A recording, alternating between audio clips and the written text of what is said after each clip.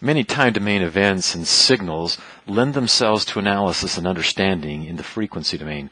For example, music. When we listen to music, we appreciate the low tones and the high tones, which all exist concurrently in time. Yet to fully understand them or to speak about what's taking place in the music, we do talk about low tones or tones that are oscillating at lower frequencies, higher pitches which are oscillating at higher frequencies. Vibrational analysis of mechanical system lends itself to frequency domain analysis, where vibrations or frequencies introduced by different parts of the system can be identified in the frequency domain. Broadcast radio and cell phones are all defined in terms of the frequency domain. We talk of the frequency of a radio station, 88.3 megahertz, or 103.5 megahertz. As we'll see, the frequency spectrum, the electromagnetic spectrum, is divided up into channels of frequencies. Seismic activity lends itself to frequency domain analysis, analyzing the lower, slower traveling compression waves and then more rapidly propagating higher frequency waves allows understanding of what's taking place below the Earth's crust. Financial data is frequently analyzed using frequency domain techniques, looking for periodic cycles, business cycles. In healthcare, lots of different signals are captured and then analyzed using frequency domain techniques. The ECG of a heartbeat, or the brain waves measured through a number of different sensors and then analyzed using frequency domain techniques. We have here the frequency spectrum of a single organ pipe. It's a pipe whose natural frequency is oscillating at about 813 cycles per second. You'll notice the amplitudes here are, or the axis, the vertical axis is portraying amplitude, but that it is a logarithmic scale. So the pipe organ, its natural or fundamental frequency is oscillating at 813 hertz, and it's up here around maybe 500, 600 millivolts. You have the second harmonic, which would be 2 times that frequency, and then multiple harmonics, all representing different vibrational modes within the pipe itself. It's the fundamental and its harmonics that add to the richness of the pipe organ sound. This graph of the spectrum then shows energy existing at certain frequencies. We're going to see later that we can design circuits, electrical systems, that will filter out some frequencies while passing other frequencies.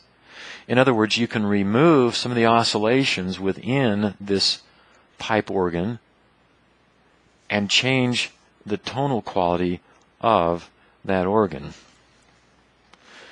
The electromagnetic spectrum is also defined in terms of frequencies. Now, electromagnetic waves can oscillate at frequencies from very, very low frequencies on up to ultra-high frequencies. I've shown here just a portion of that electromagnetic spectrum. In these lower frequencies here, starting around 100 kilohertz and going up to 10 megahertz, we refer to the radio waves. Television frequencies come in here, but it continues on up. The electromagnetic spectrum continues on up through the infrared part of the spectrum, the visible light part of the spectrum, that part which our eyes are sensitive to, the ultraviolet, X-ray, gamma ray, and so on. So, for example, the AM radio dial, if you were to look at an AM radio dial, you'd see down in the lower end, it starts at 560 kilohertz and goes up to 1600 kilohertz. These frequencies are referring to the carrier frequencies or the center frequencies of these channels. To broadcast radio waves, an antenna is energized with a carrier that is modulated. A carrier then is a sinusoidal waveform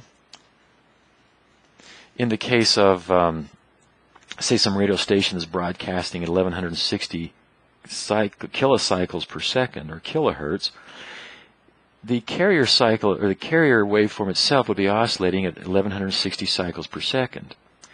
It is then modulated or multiplied by a more slowly varying or a lower frequency signal. And by modulation we mean multiplying, so that the effect then is taking this carrier and modifying or modulating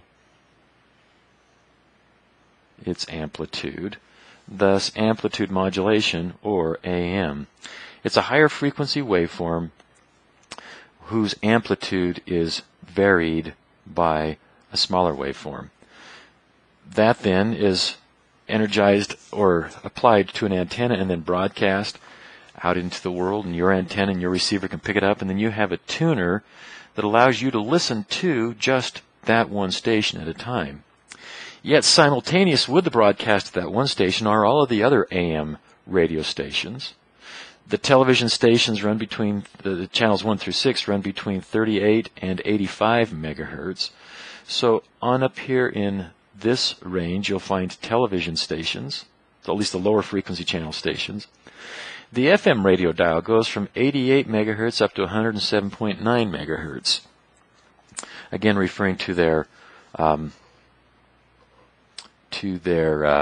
carrier frequencies, and so on. The microwave oven is dedicated at 2.3 gigahertz. That's the frequency that the hydrogen oxygen molecular bond of water oscillates most efficiently.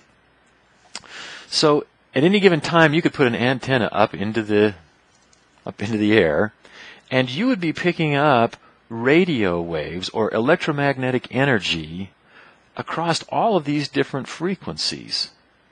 Every channel that's broadcast, every police band radio, every cell phone conversation that's going on, all of those time domain signals exist concurrently with time.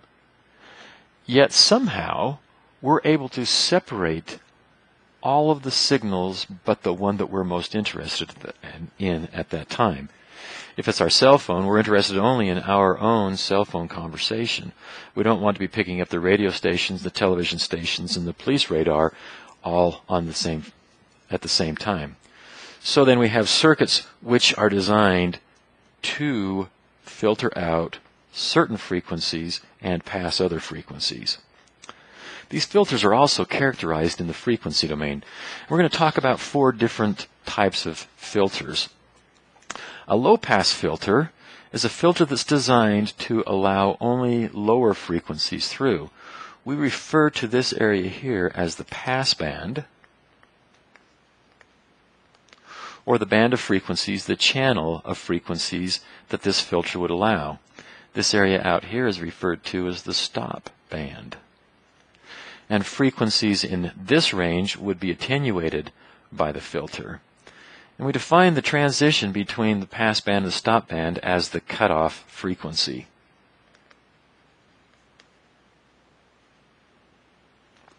We're going to see that these filters are defined and analyzed in the frequency domain.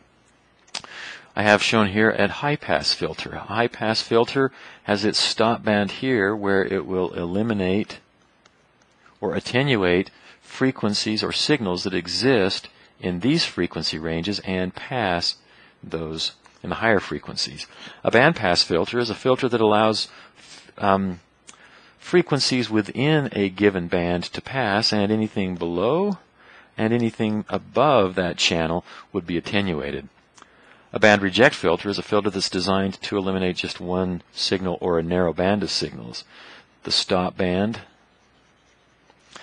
any signals within the stop band would be attenuated, and signals outside that range would be passed through the filter. We now then are going to start the study of these frequency selective circuits and understand how they work in terms of analog filters involving resistance, inductance, and capacitance. These filters take advantage of the fact that the impedances of capacitors and inductors are dependent upon frequency. The impedance of a capacitor we know to be 1 over j omega c. In other words, the impedance of the capacitor is inversely proportional to the frequency. On the other hand, the impedance of an inductor is equal to j omega L, so that the impedance of the inductor is directly proportional to frequency. As the frequency gets greater, the impedance of the inductor increases.